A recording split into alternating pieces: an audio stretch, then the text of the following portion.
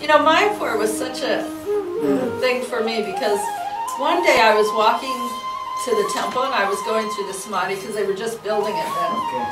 And I had this vision of milking cows. And I thought, what? I've never milked a cow before. Okay. And it was so, it was like watching a movie or something. Okay. What? And within a year, my husband had bought our first cow. And then we've just been taking care of cows since then.